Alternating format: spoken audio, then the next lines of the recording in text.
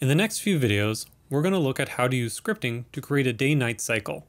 The first thing we need is to learn how to set the time of day in a script. The time of day is controlled by this service over here called Lighting. This service has a special function called SetMinutesAfterMidnight we can use to specify exactly the time of day we want. First, we need to insert a script into server script service, and we can delete the default code that's already in there.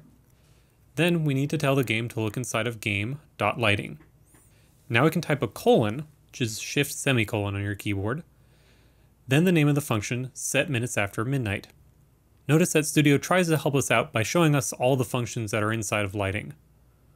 Once Studio sees we're trying to type out the function, we can hit enter and it'll fill in the rest for us.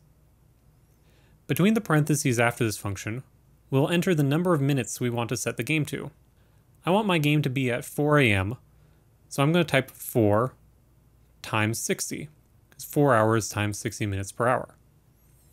Now if we run the game, we'll see that the game's time has been set to early morning.